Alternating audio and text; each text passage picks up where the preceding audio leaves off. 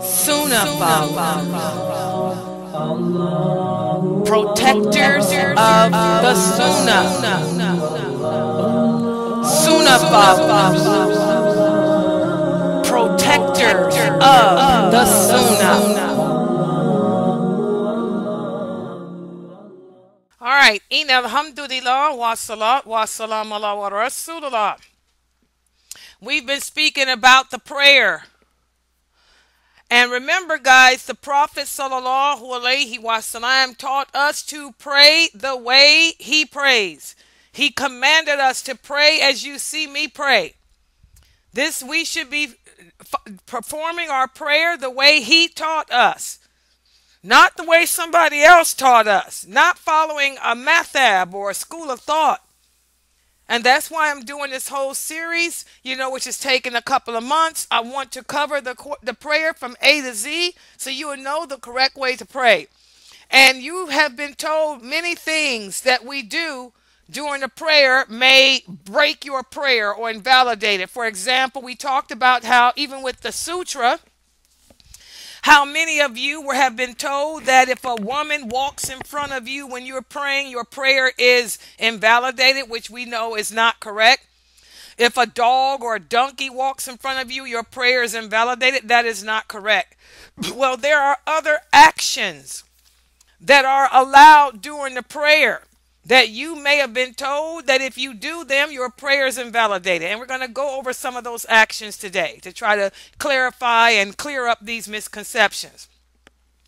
How many of you have been told that if you cry or moan or groan while you're praying, it will break your prayer? Well, this is not correct.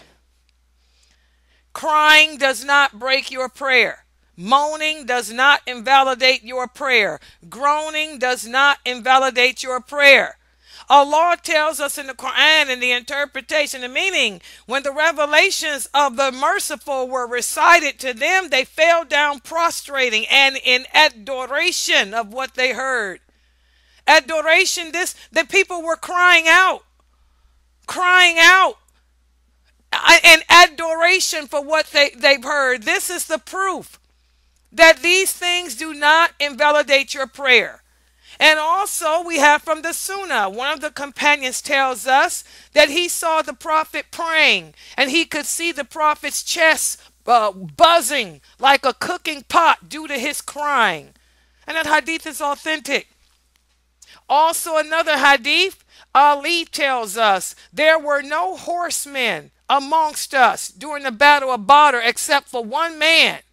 And I saw that not any of us was standing except the Prophet, who was praying under a tree, and he was crying until the dawn. So here, the Prophet used to cry when praying. So that does not invalidate your prayer.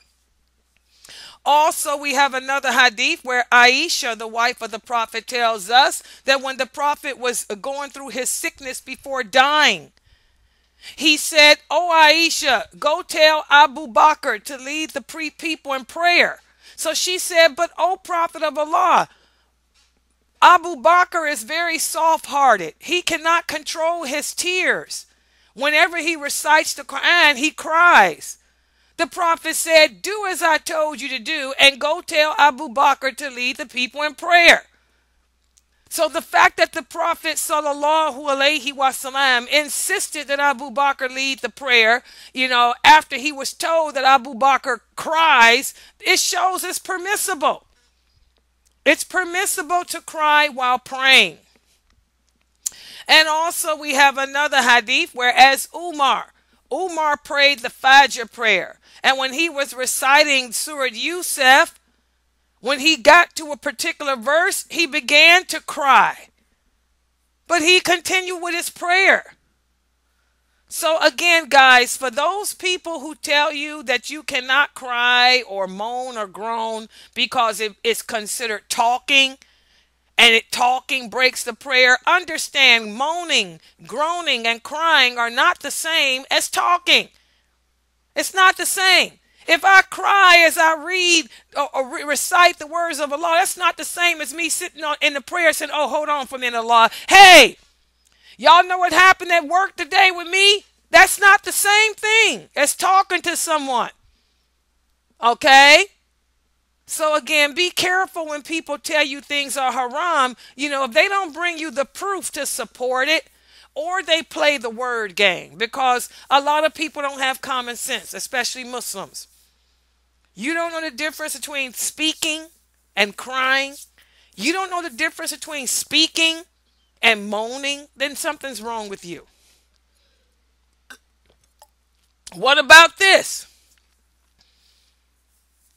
How many of you have been told that if you turn to the right or the left when you are praying, you break your prayer? Well, that's not correct either. Ibn Abbas tells us that the Prophet sallallahu alaihi wasallam would turn to his right or his left, and he would not turn his head to see beyond him. So again, turning does not break your prayer. We have another hadith where another person says when the Prophet prayed, he looked toward the valley because he had seen some horsemen. He had sent some horsemen to guard the valley. So when you're praying, if you want to look over at something, say for example, you're making salat and you happen to see out the corner of your eye a baby crawling toward the stairs. What are you going to do? Sit there and keep on praying and ignore the child? So there's nothing wrong with looking to see something, okay? Also another hadith, another companion says, I saw Anas, the son of Malik, lift his eyes to look at something while he was praying. So there's nothing wrong with that. This does not break your prayer. And the same with moving. How many of you were told that if you do too many movements, your prayer is invalidated? Well, guess what? Aisha, the wife of the Prophet, she said, I asked the Prophet about turning in your prayer, and he said, it is the portion that the shaitan may steal from you, but it may not necessarily invalidate it. Now, we talked about how we should be careful to not make too many unnecessary movements. But you cannot say that because that sister scratched her leg or she turned a little bit too much, her prayer has to be remade over. No, the shaitan may steal from your prayer, which means take away some of the reward. But is the prayer invalidated? No.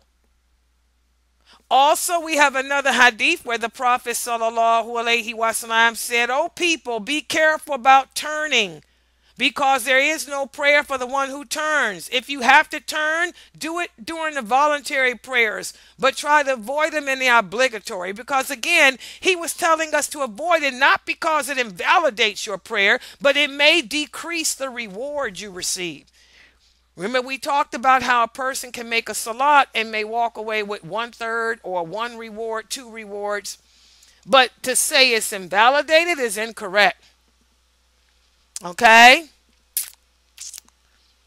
Also, we have another hadith where the Prophet sallallahu alaihi wasallam said, Allah faces the person while the person is in prayer and while the person remains facing Allah. But if the person turns, then Allah will turn away from you. So we want to try to stay focused. We talked about Kushua. Okay, we talked about Kushua before, having that focus, that concentration during the prayer. The less Kushua you have, the less reward. But can I say that your prayer is totally invalidated? No. And also, guys, another thing I want to stress, we're talking about turning the face. All these hadiths about turning is turning to look at something with your face. I want to turn to look over to the right, turn to look over to the left. Okay, but if you turn away from the Qibla, then you have to be careful. You remember that? We talked about, because remember, we talked about the pillars of the prayer. One of the pillars of the prayer is you should face the direction of the Qibla. So you do want to be careful to not turn your body away from the Qibla, because if you turn your body away from the Qibla, that could possibly invalidate your prayer. What about walking away from the prayer? How many of you have heard the hadith whereas Aisha tells us that the prophet was praying in the house and she couldn't get in? So she started knocking on the door. She didn't know he was praying. She couldn't get in the house, so she knocked at the door.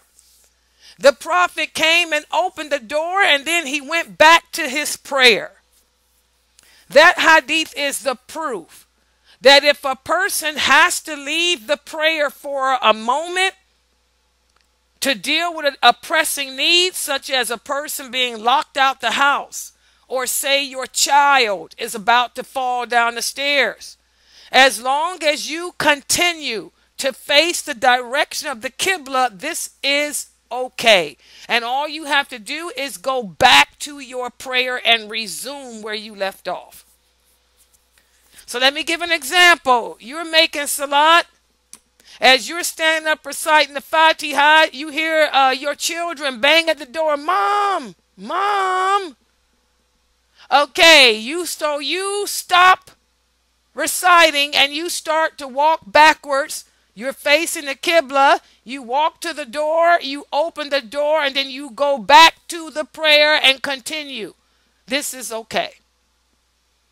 Or say, for example, you are praying, and as you are bowing, you happen to see, when you look behind you, that the baby is crawling towards the steps.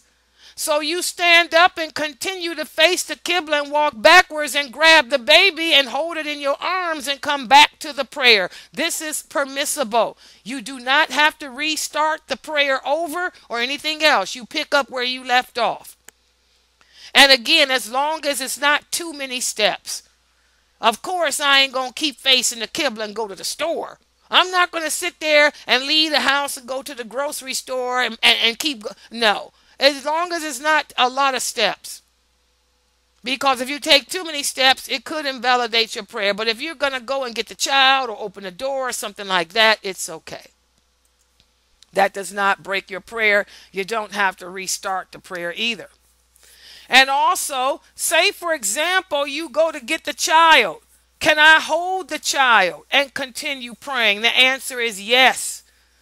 We have the hadith whereas the Prophet Sallallahu Alaihi Wasallam was delivering the prayer, and he had his grandson on his neck.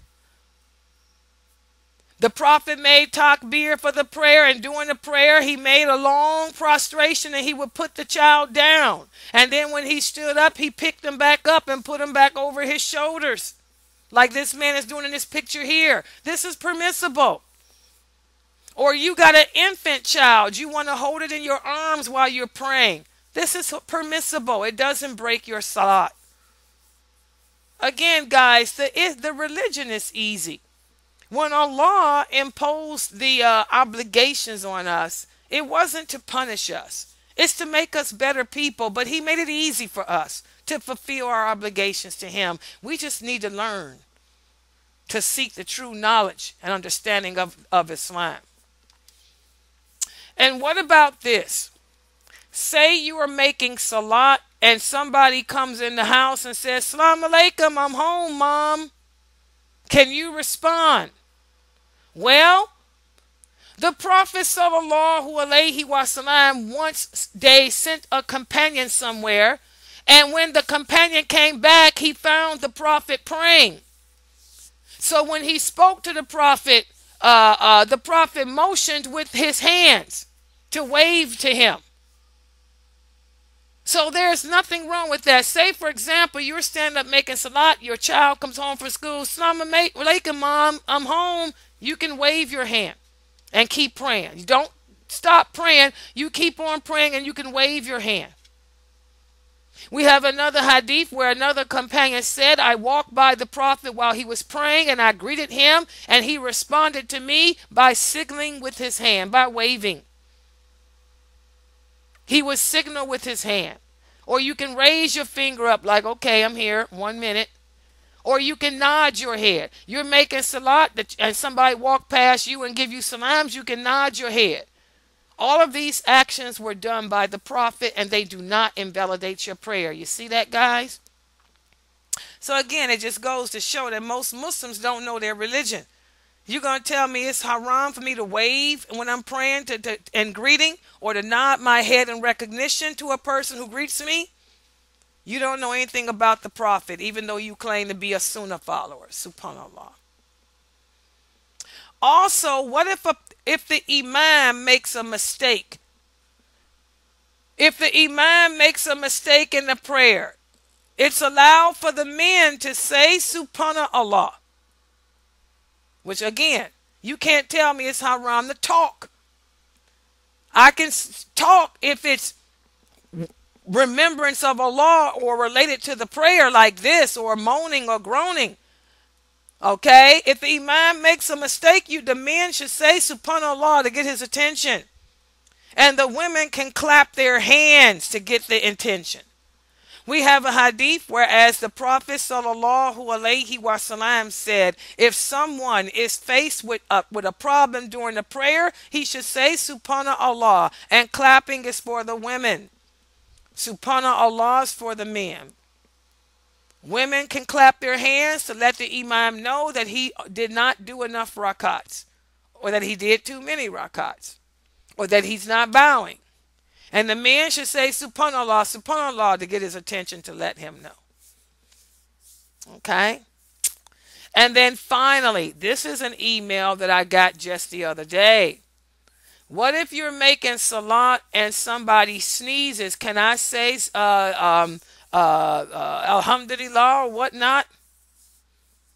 Well, one of the companions tells us, I was praying behind the Prophet and I sneezed. And I said, alhamdulillah.